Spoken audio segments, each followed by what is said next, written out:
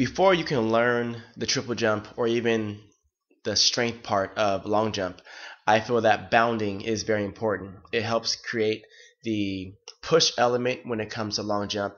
It helps create the position element when it comes to the triple jump. And understanding these concepts is very important. Now, when you're teaching it, my perception is when you break things down into each individual section, it's easier to learn the whole thing. Kind of like when you puzzle piece of puzzle together, it starts in its individual pieces, then it all of a sudden makes this beautiful picture. Now, when you're coaching high schoolers, it's easier in a sense when it comes to having them find the motions and movements, because once you set the motor skill, they're physically strong enough to be able to support whatever you're having them do. When it goes to the younger athletes, nothing changes. The only difference is you have to be patient, because for them, they may have a quicker response when it comes to motor skills if you teach it right, but they physically can't do certain things. So you have to just understand that this is their first time trying it. Let them go through the motions, and if they're understanding the positions and the motor skills connect, then you're set. Here is my track club's first bounding practice and how we progressed. On pace, we still keep it that slow. The speed I just did is the exact speed I want to see from you guys. First group, go. Swing that back leg. Keep the back leg straight. Swing up to a box station. Keep that going higher. Okay. Your next group, go. So again, if you're landing on your toe, that means you're going too high or too far. Slow it down, jump a little less. Go. Other leg. Go. Where you go when you're ready. Good. Good. So not your knee, swing your ankle. Your ankle leads the swing. There you go. Motion going without actually stopping. What I want to see is as you're at this point, this back leg, the back leg has to be down already. It has to be in the motion of once you land and you load your actual weight, it's down.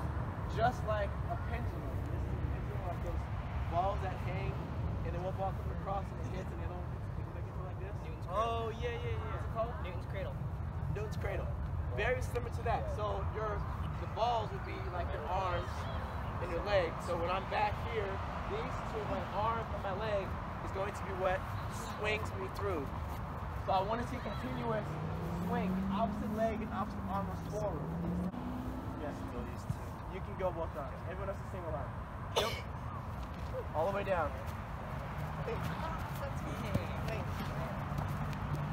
There you go, Joe.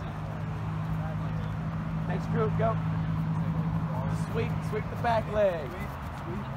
Olivia, come on back. Go.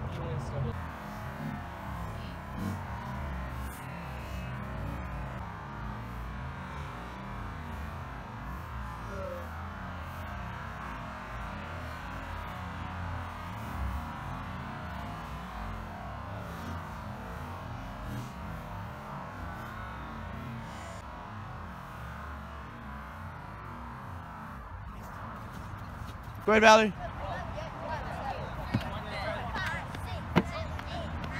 Good. Go. So your back leg is too bendy. You need it straighter, okay? Up, high, up. You gotta jump. I didn't, but go back.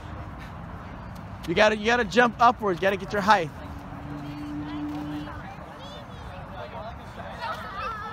Sweep. Better. So it's kind of hard for her to breathe or something. Then she just slows down and goes to jump and run. Okay. How many steps did I have? On your toes. How many steps did I have? I didn't count. I'm sorry. Good.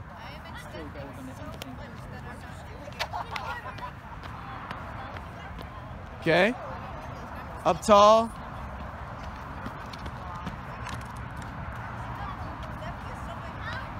Heel.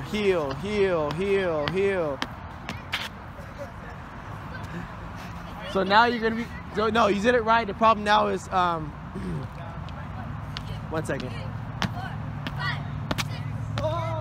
So the problem now is you're going down versus pulling. The pull is what helps you move horizontally. Okay.